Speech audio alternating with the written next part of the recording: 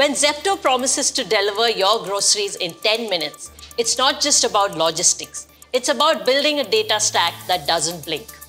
Because behind the scenes are thousands of data points flowing across apps, warehouses, delivery nodes, and decision engines in milliseconds. And to power that, Zepto had to tear down its legacy data system and build a new one from scratch.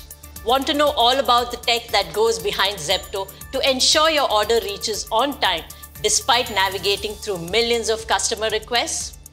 We spoke to Abhinav Raghuvanshi, Associate Director Data at Zepto at India's largest data engineering summit, DES 2025, and I'm going to talk all about it on this episode of Point Break.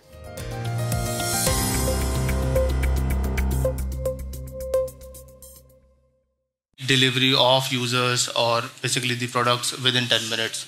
It's a very complex model wherein what we want to do is basically serve all the data and all the product needs of all the user base so that you don't need to wait for a longer period of time. For example, if I want, let's say, Maggi packet, right? I do not want to wait for a day when the Maggi packet arrives, and I want to serve it as quickly as possible.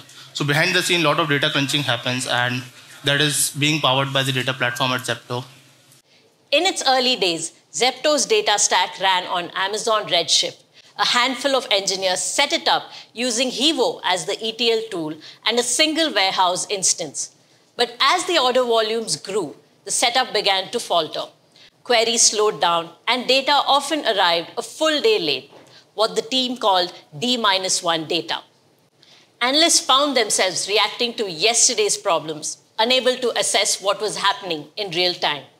And because compute and storage weren't separated, a heavy query by one team could stall the entire system, delaying critical dashboards and reports for everyone else. With no ability to scale compute independently and no real-time visibility, Redshift was no longer viable. Zepto then transitioned to a Lakehouse architecture built on Delta Lake using Amazon S3 as the storage layer and Databricks for processing. The new system captures change data, CDC, from all operational databases using Debezium, which streams it into Kafka in Avro format. Avro ensures schema consistency, while Kafka Connect pushes the data to S3, avoiding the need to burn compute cycles unnecessarily. Once the data lands in S3, it flows through Zepto's bronze, silver, gold model. The bronze layer holds raw logs and time series data. The silver layer contains cleaned and de-identified data sets used by analysts and data scientists. The gold layer serves business-ready reports and ML features. All of this is orchestrated through Airflow, with Spark and Databricks powering the pipeline behind the scenes. But here's the nuance. Not all data has to move at lightning speed. Zepto distinguishes between two types of latency, and this shapes how their entire system is designed. There are two kinds of latencies that people generally talk about, right? One is the freshness of the data, wherein data, as soon as the data is basically orders placed on an app, is it available for reporting or basic analysis of that is being done, right? That is one part. Two is how quick your queries run, right? Because let's say though my data is available, but if I'm not able to run the query and not able to extract some information out of it in real time kind of thing, that does not make sense, right? That is where we have a mix of both the worlds, right? Because you cannot obviously have the data coming in real time and serving also happening in real time. We have prioritized some of the metrics that are absolutely necessary for the business. Those we serve in real time and ingest in real time. Rest we prefer to have that in a latency of 15 minutes, 1 hour, depending upon the criticality of the metric that it goes to serve. So it's a balance of what we want to serve. If it is a business critical kind of P0 metrics, we serve it through real time ingestion and serving. Whereas if it is not a P0 metric, we serve it as a different latency scale.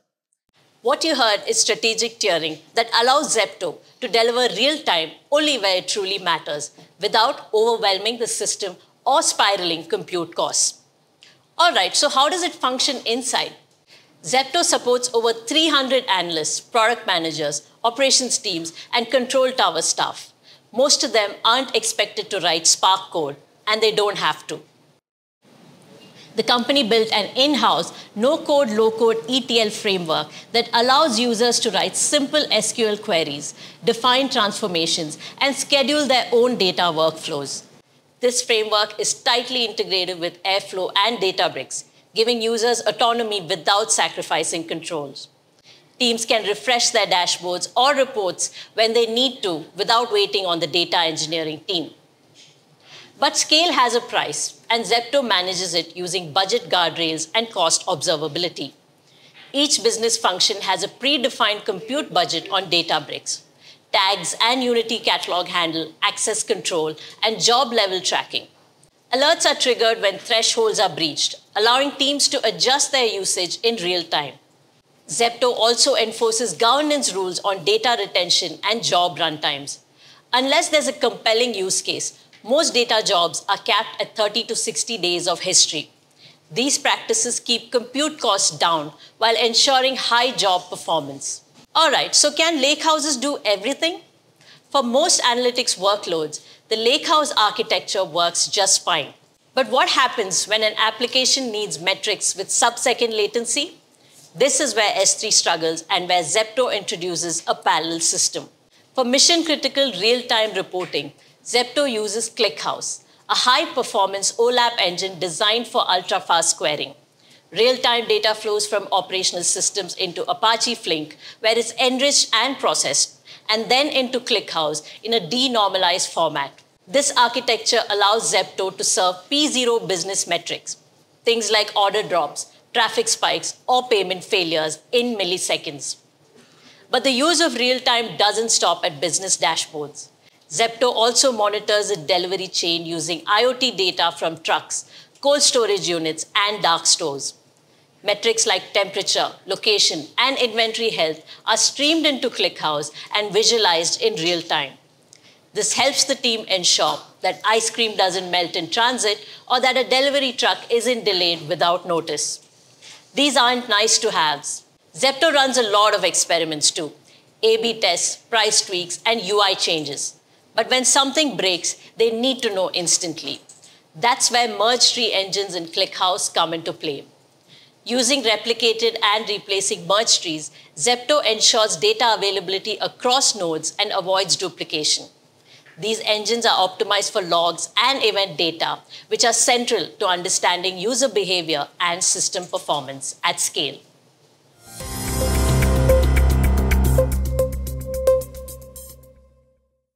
Data part in terms of the privacy, the amount, again, dealing with vast amounts of data, how is that met in Zepto?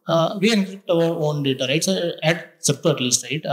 We take it very, very strongly in terms of what data we are capturing, how do we want to store, and all those things. We encrypt all the data that we have. It is tokenized, anonymized, everything is done. The users never get access to API data kind of thing. It always requires multi-level approvals, right? Without that, nobody kind of have access to the data. Zepto's platform isn't just built for speed. It's built for precision at scale. Every metric, every transformation, every pipeline is part of a larger orchestration, one where timing, cost, and quality must be balanced every single day. In a business where seconds impact customer satisfaction, the margin for error is razor thin. And that's the real math behind a 10-minute delivery. It's not just logistics, it's latency. It's not just speed, it's systems thinking, engineered for pressure. Well, that's all for this episode of Point Break. I'll be back with more insights and deep dives into the tech powering your everyday life. Until then, stay sharp, stay curious. Think AI, think AIM.